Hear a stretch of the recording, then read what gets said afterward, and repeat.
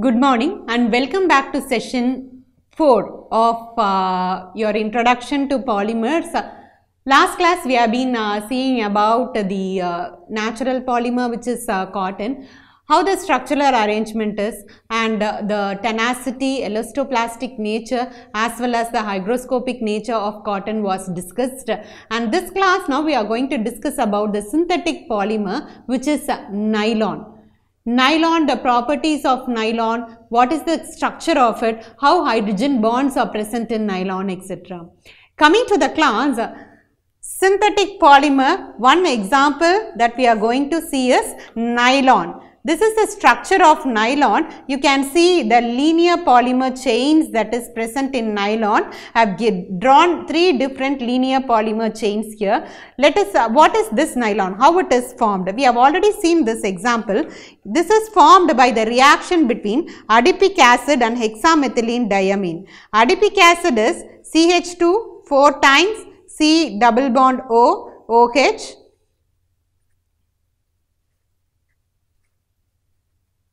And hexamethylene diamine is CH2 6 times NH2. This is adipic acid and this is hexamethylene diamine, right? Removal of water will be there.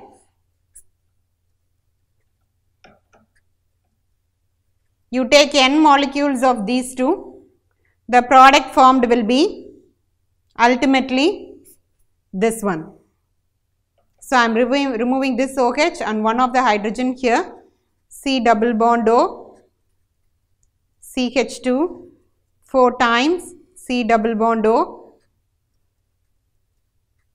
CH2 6 times NH. You can see the structure that is depicted over here. The structure is directly depicted over here and this is nylon. Each linear chain, it is held together by means of weak forces of attraction. I am drawing the hydrogen bond here that is formed between two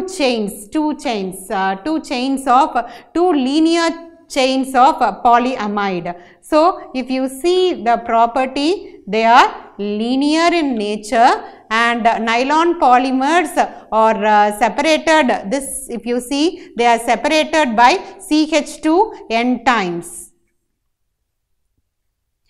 and CONH.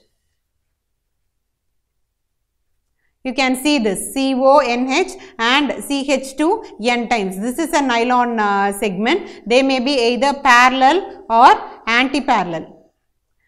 So, this is how a nylon segment is, and there is polarity to negative charge on the oxygen atom. You can have the polarity of oxygen atom as negative and slightly positive charge on the hydrogen atom. So, delta minus and delta plus is there. Positive charge and negative charge is found here, and you can have the other important group is NH2, which is found in the ends of the polymer. You can see this NH2. This NH2 may also be found at the ends of the polymer if the polymer is having an end. So, this is important, and main thing is you have the hydrogen bond which decides the polymer system. Also, this if you take this, you have 65 to 75% the structure is crystalline and 35 to 15% amorphous character. So, crystalline character is very much more compared to that of the amorphous character. The polymer distance is also short, which is about 0.3 millimeter only, and hydrogen bonds can be formed across a maximum interpolymeric distance between 0.5 millimeter. So, as the chains, the distance is only 0.3 millimeter, the hydrogen bonds that is formed are very strong. Compared to that of the your cotton system. Now, what are the properties that is taken over here? Why does nylon make a good fiber? So nylon makes a good fiber due to the intermolecular forces. See, you can see the covalent bond that is formed here and the stable hydrogen bond that is present. The most important the force in nylon is hydrogen bonding, and this nitrogen bonded to hydrogen atom of one nylon chain forming the hydrogen bond between the double bond O, C double bond O of the other polymer chain. So this is very tight, and therefore due to this intermolecular forces, nylon will act as a good fiber and it is having a good strength. Mostly they form thermoplastics, which is very tough. This is used in the bristles also of your toothbrush. Bristles of the brush, okay. So, and it has more of the crystalline nature. It has crystalline structure also. If you see the elastic property, it has a good elastic property. You can see the chains here, it has only carbon and linked over here. So the elastic property is very good. Where the hydrogen bond also, it lets the nylon chain to slide over each other. So it can slide up and down. One chain and the two chain, you assume in three-dimensional space, it is sliding down one another. So it allows the slippage. Even if the hydrogen bond breaks over here, it reforms. Therefore, there will be no wrinkles at all. The wrinkle will be very less, but there is a limit for that. You have only 22% elasticity. If it is stressed beyond that, then the bonds will break. Okay.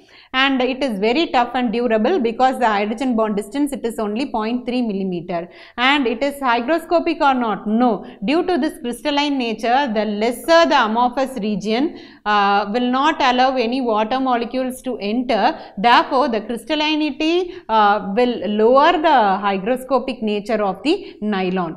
Okay. Now, thermal properties, if you see, they have poor heat conductivity and low heat resistance. So, when you heat nylon chain, easily the bonds will break. These bonds will break easily, but again they are reformed. To heat also, they behave similar to that of the stress when you apply it. So, thermal properties is also not good. What happens is nylon will melt. Initially, when high temperature is applied, nylon will melt, and after that, if very high temperature is applied, it will burn. So that is what happens to nylon when you subject heat.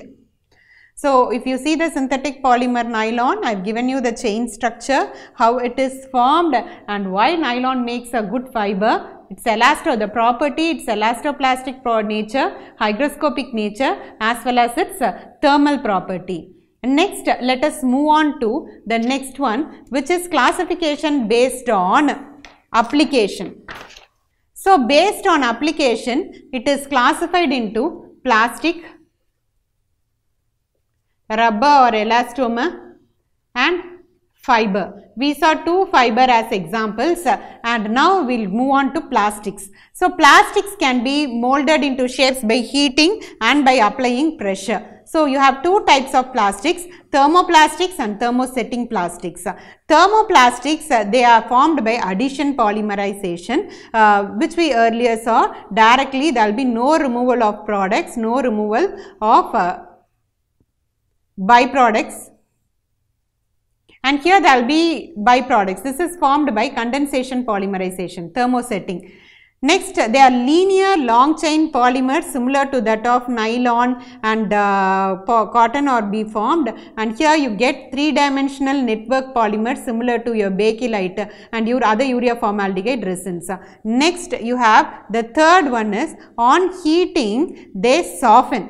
Thermoplastic on heating they soften, whereas thermosetting plastics they will be very hard, they will not soften. and they are soluble in organic solvents, thermoplastics, whereas they are insoluble in organic solvents, and they can be recycled because on heating they soften, it can be remolded into any shape, whereas here it cannot be recycled. Examples are polyethylene, PVC, bakelite. For your thermoplastics, polyethylene and PVC. For your thermosetting plastics, it is bakelite. So if you see the difference between thermo and thermosetting plastics, so these are the differences: addition, condensation, linear long chain, three-dimensional, soften on heating, does not soften on heating, soluble in organic solvents, insoluble in organic solvents, recycled, cannot be remolded or recycled, polyethylene. I have given you the examples here. Next, if you see fibers, natural long chain or artificial long chain fibers are available, and molecular weight of this fiber is 15,000. If you take fibers, natural long chain fibers and artificial long chain fibers are available. Natural long chain fibers, we saw the example of cotton, and artificial long chain fibers, we saw the example of nylon. The molecular weight 15,000 or more should be there, and the crystalline, they have, if the polymer is crystalline, they will gain strength, and the polymer is amorphous, they will gain stretch. So as we have already discussed much more about this with examples, we will go to elastomers. So elastomers are high degree of reversible or elastic deformation, that is, you can stretch 7 to 8 times length. They are termed as elastomer. One good example is styrene butadiene rubber, which goes the polymerization, copolymerization between 1,3-butadiene and styrene.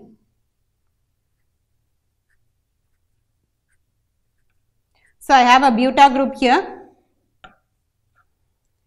1, 2, 3, 4. So one position, third position, I am having a double bond.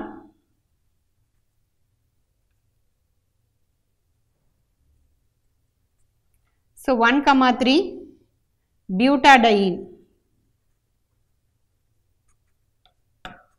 styrene.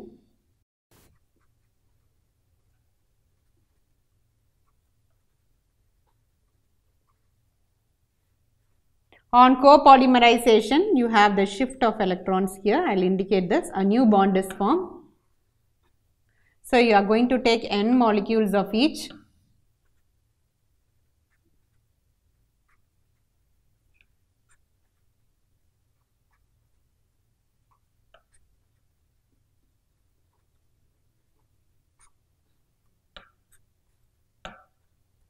This is nothing but styrene butadiene rubber. So one example of elastomer I have given here. So in this class we have seen how we have classified synthetic polymer, which is nylon, the properties that is related to nylon, and of course the classification based on application. We saw what is a rubber, what is elastomer, an example of styrene butadiene rubber, and we also saw the other examples for plastic, what is the differentiation between thermo and thermoplastics, and so on. Now thank you for the session.